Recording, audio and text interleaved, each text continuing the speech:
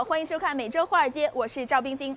在欧洲和中国股市企稳的帮衬之下，本周的美股呢本应该是美好的，但是市场确实没能给个投资者好脸色，不断的震荡下行。那么承压的主要原因呢是众多的大公司财报结果不及预期。上周银行股的漂亮成绩单，本周呢并没有出现在科技股的身上，苹果公司也只是勉强的给出了及格的答卷。暗淡的展望，多家评级的下调，再加上 IBM、微软等大型公司业绩的打压，注定呢是让本周的市场低迷。具体来看，周一的美股呢是微幅高收13点，希腊问题呢是迈出了重要的一步，希腊呢终于偿还了首笔的贷款，而中国股市呢也是奋力反击，重新占领了4000点的大关。那么周二开始呢，美股是大变脸，道指重挫接近200点。苹果公司呢是在周二盘后公布了财报，显示出上季度的盈利以及营收呢均是勉强的超出预期，并且呢也是下调了未来的展望，导致苹果公司股价呢是急跌了4.5%，市值呢是一下子蒸发掉了400多亿。而在周三的科技股的财报不佳带来的市场卖压情绪严重，道指呢是下跌了60点，其中墨西哥卷公司 Chipotle 呢是表现抢眼，股价上涨了8%。周四美股呢是曲线下滑，道指下探了120点。工业巨头们的财报呢也都是不理想，3M 公司以及凯特皮勒公司的业绩呢都是堪忧。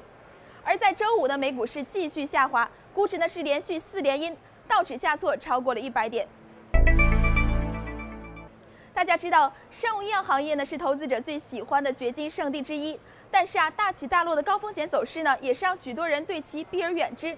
最近呢，有一只生物医药股出现了稳健的涨幅，2次的收购，再加上不错的财报呢，是让这只股票成为了本周的妖股之一。还有一只妖股呢，也是我们的老朋友了，可穿戴概念股。那么在本周科技股几家欢喜几家忧的情况下，是什么让它魅力不减呢？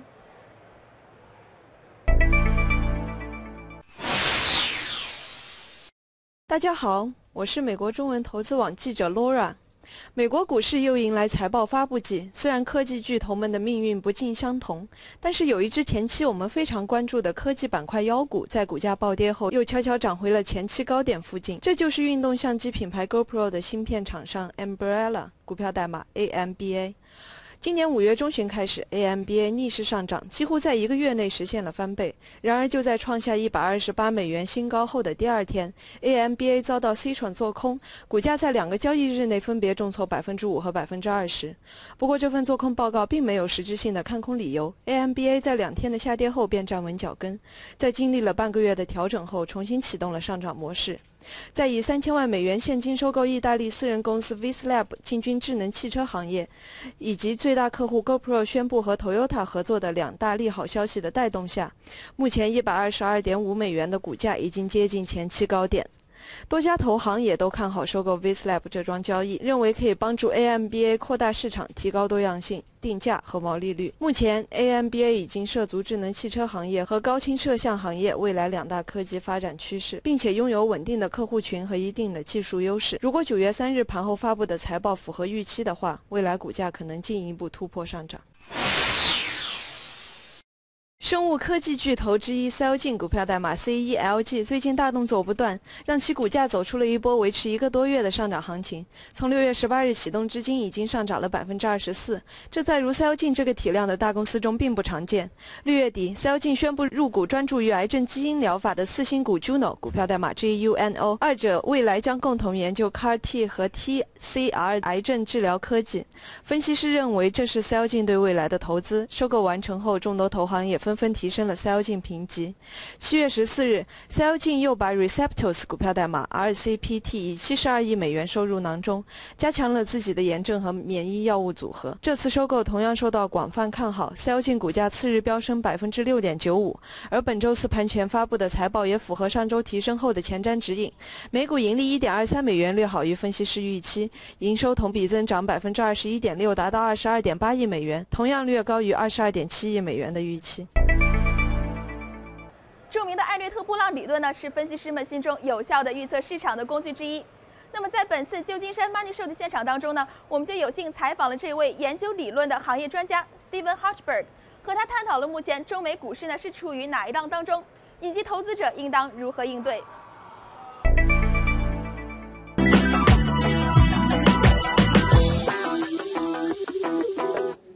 Steven Hutchberg 是著名的波浪理论的专家。那么现在中美两国的股市分别是处于哪一轮波浪当中呢？股民朋友们又该如何从中操作呢？我们一起来听一下。Hi Steve, thank you for joining us. So would you mind introduce us a little bit about Elliott wave theory? Based on your theory, which wave are we in right now? Well, Elliott wave model that we use was developed by R.N. Elliott back in the 1930s in the United States. And it basically looks at crowd psychology, and he figured out that crowd psychology traces out specific patterns. When people get more optimistic, they do so in a pattern way, and when the trend goes down, they get more pessimistic, they do so in a pattern way. So what we do at Elliott Wave International is look at these patterns because they imply something about the future. And that's what we're looking at now. It's a little bit different in different markets across the world. For example, the United States is at the end of what we consider a fifth wave within a big upward correction. And the Chinese stock market is in a different situation right now.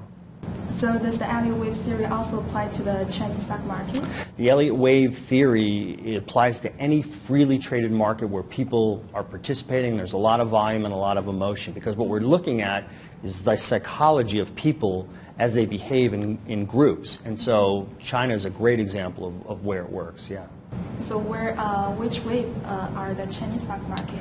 Well, China had that big top in October of 2007 with the United States, and then had a major decline. I think it lost about 70%, 71% to Shanghai over the next year into late 2008. And since then, we've had this giant ABC rally. ABCs in Elliott wave terminology means counter trend. So we had a big run up into 2009, and then a pullback, and now a sharp move up into 2015. I think that move is ending or is over. We had that big spike up into a high into June. We had a huge reversal, down 35% in just 18 trading days. And it wasn't quite as fast as it was in the crash of 1987 in the U.S. market, but it's pretty close. And I think we're now turning the corner to the downside in the Chinese stock market. Then how do the Chinese investors position best in that kind of situation? It's really tough because the government in China is trying to do everything they can to keep the prices up, but it's the same thing that we did in the United States in 1929 when we tried to stop the market from going down, and we even banned short selling in financial shares here in 2008 in the United States. It doesn't work. People have to express their emotion, and I think for the average Chinese investor, being safe right now, being in cash or cash equivalents, makes the most sense until this emotion, this negativism plays itself out, pessimism reaches an extreme, and you set yourself up for a next great rally. Okay, and I wanted to ask you about NASDAQ, since NASDAQ hit an intraday high yesterday after it came back to 5,000. Right. This is another area where a lot of excessive speculation is coming and bursting forth within the price structure. Most of the NASDAQ's rally last year was made up of Apple. And today we've had the Google earnings come out, and people are really excited about that. And it's a very narrow rally. It's been narrowed in these giant tech shares right now. And I think that usually signals a sign of excess and excess speculation, and that tends to come at the end of big long moves. And we've had a long rally since 2009. I think that rally is just about ending. Oh, okay. So you're bearish on technology stocks? We're very bearish across the board on financial assets. I think we've had a major credit boom, credit cycle within this country since 2009. And right now we have more worldwide debt than we did at the high in 2007. And I think that the collapse of that debt, being paid off, bankruptcies, restructuring, is what's going to fuel what we think is going to be a big deflationary event across the world where financial assets collapse in prices. So Steve, what's your view about dollar? Well, the thing about the dollar is that most of the worldwide debt is dollar denominated. And so when debt has to be paid off, or you have to service it, or if it goes bankrupt or restructured, you need dollars to pay those debts. So the demand for dollars is going to increase. As dollars are extinguished through bankruptcies or whatever, or debt that comes due and needs to be paid off, people need dollars to pay it. So I think that's going to give a boost and a floor to the dollar. We've had a big run-up. We're very surprised. We've been very bullish since 2008 on the dollar. Well, we've had that run-up, and now we've had a correction since March in the dollar, and I think that correction may not be quite over, but we're well through it. And once it ends, I think the dollar is going to start rallying again and going to new highs. Thank you. Thank you.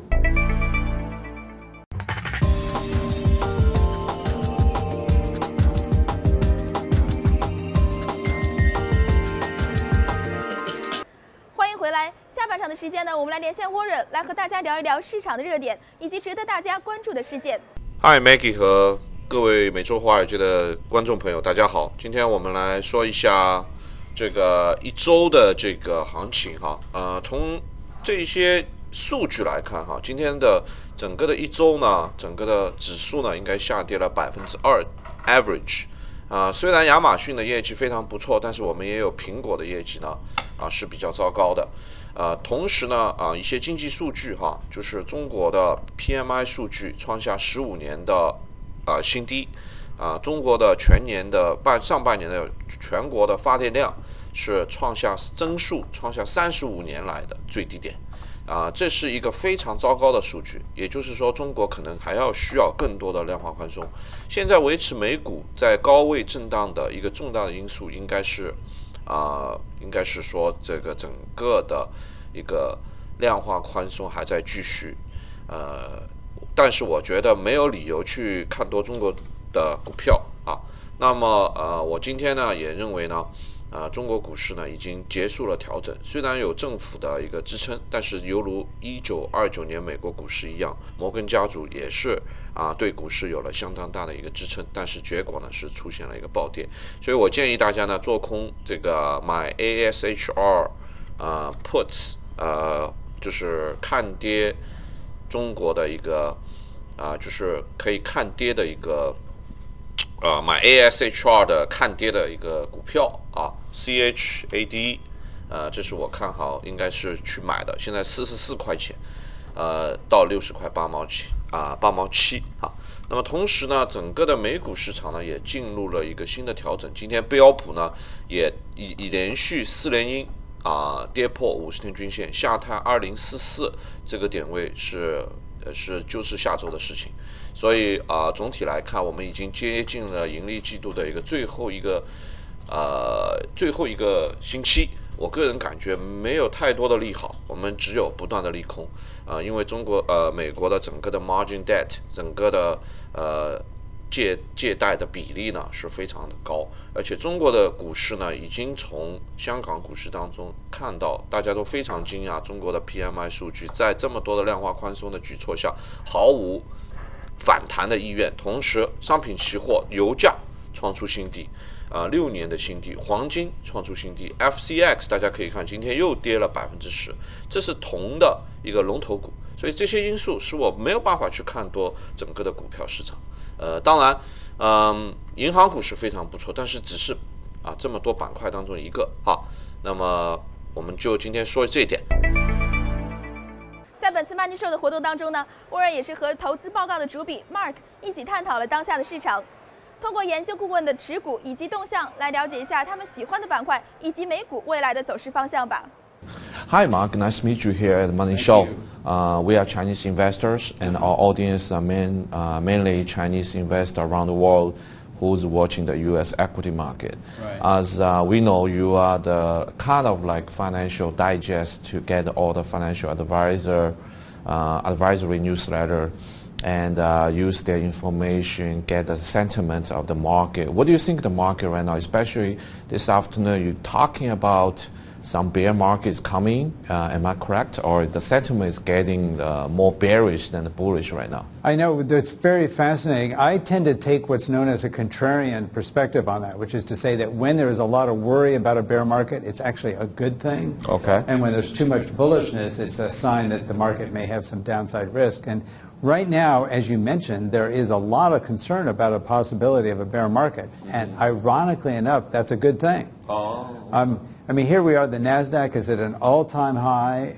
The broad market averages like the Dow or the S&P are within 1% or so of an all-time high. And yet the average advisor we track is mostly in cash right now, which is amazing. You'd think if you and I had had this conversation, let's say 6 months ago, and we said, okay, here we have a market with some averages at an all-time high and others close to an all-time high, I think we would have predicted that the sentiment among the advisors would also be very high. I mean, we think there would be a lot of bullishness out there, but the fact of the matter is that's just not the case. We carefully track the sentiment every day. We objectively measure it. It's not just our impressions about what the sentiment is, but it's objectively measured. We look at several hundred advisors on a daily basis, and we can tell you, on average, what their exposure to the market is right now. And right now, most of them are not exposed at all to the market. They're in cash. Wow. And so that isn't to say the market's going to go on forever. The sentiment indices that we calculate tend to have good forecasting ability for a month or two into the future at most. So this is a very short-term indicator, but at least it suggests that for the rest of the summer at least, the market, if you believe contrarian analysis, should have an upward bias. Okay, okay. Do you get all the advisory individual picks, and what do you think the most they favor right now? Yeah, we do look, in order to track the advisors, we actually trade on a trading platform in our offices. Okay. We trade all their portfolios, so we know exactly what they're recommending, how long they've been recommending it, when they sell it. We have their entire trading history. Wow. And right now the stock that is recommended the most is Apple. Okay. And we track about 200 advisors, and believe it or not, 25 of those advisors are recommending Apple, which is to say 1 out of 8 advisors is recommending this one stock. Now, you might say, well, 1 out of 8 isn't all that high, but for the newsletter industry, that is a high degree of popularity. No other stock comes close. The next most popular stock is recommended by, I think, 18 newsletters right now. So you go from 25 to 18, and that's Chevron. Okay. And one of the oil stocks. So, do you think that's the good thing for the Apple stock or Chevron stock, or why the people? I mean, the oil stock just crashed recently, and you think the people just bottom fishing on the oil stock, and also the Apple? A lot of people think they are going to have to big run, but after they enter into the component of the Dow Jones industry average, the stock just doesn't move since April. I know, it's fascinating. Even though you'd think that because I'm a contrarian that I'd say that when there's that much popularity it's not a good thing, but we have found that contrarian analysis does not work for individual stocks the same way that it works for the broad market. So even though the broad market, I would say, is not a good thing if there was too much bullishness, the fact that Apple is very popular doesn't necessarily mean that from a contrarian point of view you would express any concern about Apple. That isn't to say it'll go up continuously, but at least from the point of view of its popularity, I would not express concern. Okay, last question about gold. It hit new recent low. What do you think of the advisory? They kind of bearish, or they kind of think, wow, it's going to collapse. We don't want to get rid of it. And the last question also is about the Chinese equity. I don't know how many advisory kind of bullish on the Chinese equity market or no. Right. Well, let me first talk about gold. It turns out that it's just the opposite situation as for the stock market. Here, we don't see enough of the advisors throwing in the towel. You'd expect, like as you point out in your question, that people would just be giving up and they'd just be saying, I'm never going to believe in gold again, because gold has been so frustrating to so many timers for so long. As you point out, it's hit a new low recently, and yet we don't see it. Now, they are pretty discouraged, don't get me wrong, but just the same way that if you or I 6 months ago had tried to predict what you'd expect in the stock market, given that we're all-time high, you'd expect a lot more bullishness, and we don't see it. So from a relative point of view, you have relative bearishness in the stock market. Just the opposite situation applies to the gold market. So right now, if you and I had been talking 6 months ago and said, okay, we have gold down in around $11.40 an ounce, which is down quite a bit. I mean, it hit its all-time high of between $1,900 and $2,000 an ounce several years ago. If we had predicted that gold would be down as much as it is today, we would have guessed a lot more bearishness on the part of the advisors, and we don't see that. So from a relative point of view, not absolute, but relative point of view, we still see some timers are holding on to their relative bullishness. And that's not a good sign. I think with the final low in gold will be when people just throw in the towel and they say, I'm giving up on gold. It's just never going to supply me the kind of returns that I'm hoping for. And ironically enough, that'll be close to the bottom. Okay, so the last part of the question is about Chinese equity market. Does your financial advisor follow the Chinese equity market or Chinese stock list in the U.S. at all? Absolutely. Several of the, not as many as I bet will be the case several years from now, but right now I think there's about 3 or 4 newsletters that focus only on Chinese equities, and then of course a number of others will recommend some Chinese stocks among many other stocks from companies around the world.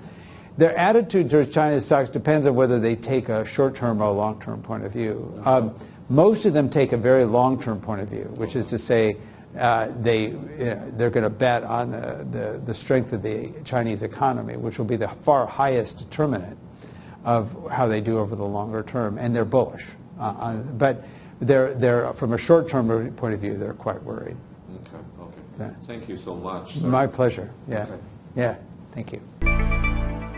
那么最后呢，我们来了解一下下周都有哪些值得关注的业绩以及经济数据。将会于下周一公布的是6月份耐用品订单指数，该指数呢是反映了6月份制造业活动的情况。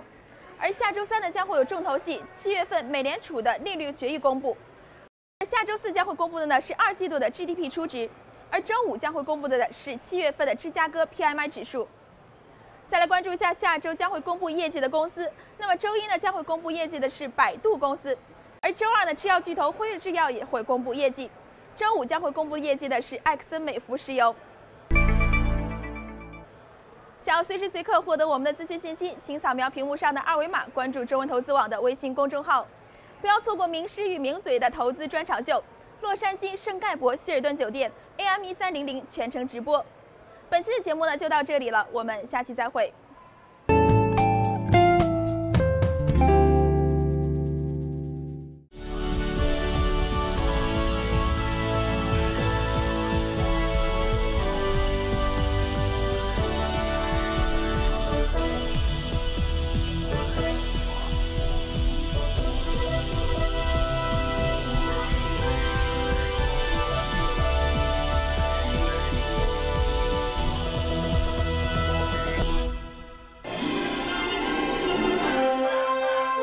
您正在收看的是凤凰卫视。